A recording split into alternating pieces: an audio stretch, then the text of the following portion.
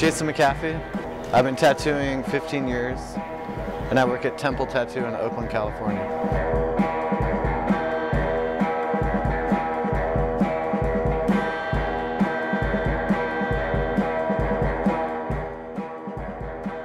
Because it's gotten too oversaturated, and most of the tattooers nowadays haven't figured it out. They're just doing shitty tattoos.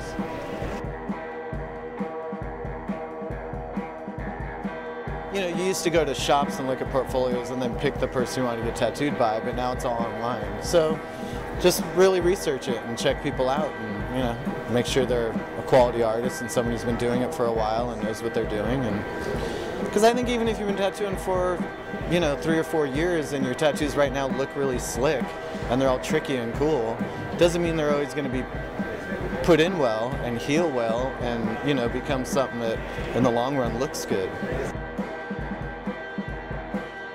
Obviously tattooers and the people who do this every day.